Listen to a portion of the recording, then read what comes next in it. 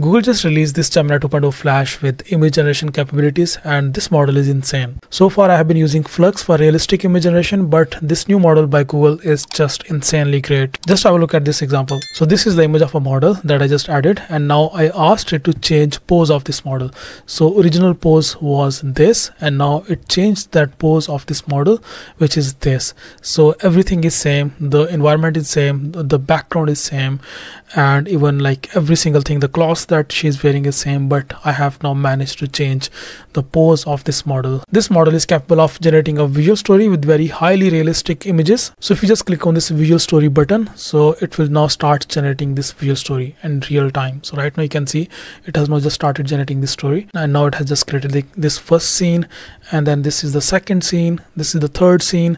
So it is generating this like really high quality images for all of these different scenes. It is giving a scene description, then it is giving like the story outline, and then it is generating the images related to that particular scene. So let's just have a look at these different stories. So this story revolves around this Barnaby. This is a cute little coat, I think. Look at the images quality. All of these images actually look like from a Pixar movie. So just all of these images look very cute. Yes. Let's just try to create a sequence of images with consistent character and see how it works. Please create a sequence of images from a war scene. The war is a futuristic war happening in 3025. There is a main hero called Jenny. Please create a consistent character of Jenny, and then create a sequence of shots where Jenny is fighting with various different enemies. This should be a cinematic scene. Quality should be ultra realistic. Alright, so this is just like a basic prompt. So let's just give it a basic prompt and then click on this run. Now it has started creating this Jenny character. So this is Jenny. Okay, perfect. It looks like more like a video game, by the way. So now same Jenny,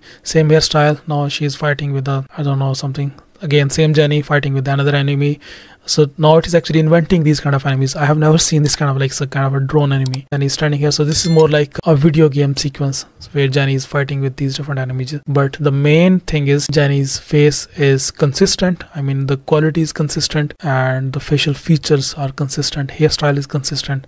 So this is really good for maybe something like storyboarding. But yeah, I mean, this is amazing. Okay, so let's suppose if you have an existing image and you want to add any further details on that particular image, traditionally you'll be using Photoshop and spending hours and hours to make any changing in that particular image. But in here, using this Gemini Flash, you can actually add any sort of details on this.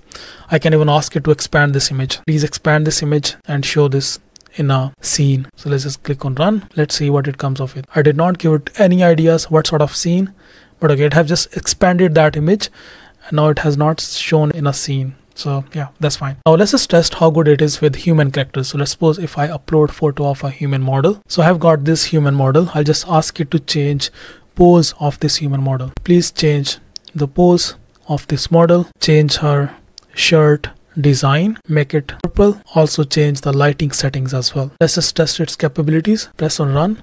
And then after that, we'll try a virtual try on as well. I'll provide it with the shirt, simple female shirt design, and then ask it to apply that shirt on this model and then see how it works.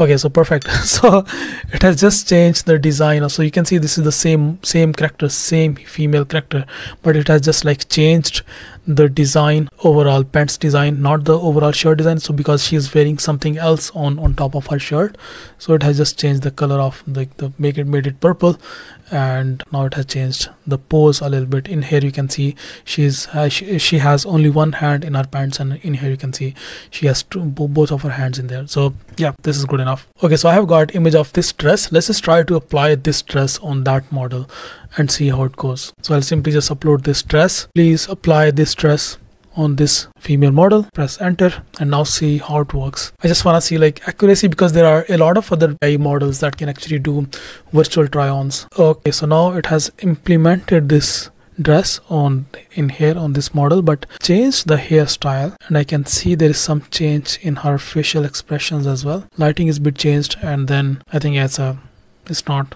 You can see this model is different. Maybe it's just like difference of lighting and difference of hairstyle as well, because her hairstyle is different. It's more curvy and wavy. So this one is This is a completely different hairstyle. Apparently it looks like it's a different female, but still it looks very similar. But it has applied this dress on this model, which is a good thing, but it is not as accurate when it comes to like keeping the same consistent character. That's not very accurate. Just to test consistent characters, let's just try to create another cinematic scene. Create a cinematic scene from an 80s James Bond movie. This should be a sequence where James Bond is chasing a car on the streets of London. There should be multiple scenes, but we want to have the same consistent James Bond character. Alright, so let's just try to run and see how accurate it is this time. Okay, so it has just created one image. Now please create every single image separately and give brief of each shot. This should be a sequence of different shots. So now it is going to create 12 individual images. So this is the first one, this is the second one, third one. Very bad, really bad. What's that? I don't know why it has created this. Okay, so apparently there was something in here, then in second image it carried on with that, or now it has changed the camera angle, showing it from the back side. But I mean, it's not that accurate, but it's okay. I mean, overall you can see the color combination, the color correction is similar in all of the images. Car is similar in all of the images. You can see that all of these images are actually from one sequence. So yeah, so but still in terms of like human characters, you can see it's a bit blurry from here. Yeah, but I mean, it's a proper action sequence, so I mean, it did not do a good job, but it's good enough. So to access this new model, you can simply just go to this aistudio.google.com, and in here you can find this model, which is Gemini 2.0 Flash Image Generation Experimental, and this is absolutely free to use. You are not required to attach any credit card details or anything. You can absolutely free. I mean, this is absolutely free to use. Also, you can generate an API key and use it in your projects, which is again free to use in your projects, but of course with a limitation. The API key documentation is also available. You can use this documentation from here. I might create a separate video about like implementing this in an actual real project, but yeah, for now I'm just like showcasing what it is capable of. So yeah, maybe this is a cheaper alternative to Flux. You can use this model. This is quite good when it comes to like image editing using AI, adding and removing some objects from an image, doing some brainstorming for a storyboard or something. But yeah, I mean, it's really cool. Just give it a try and do let me know what you think about it. I see you next video. Bye bye.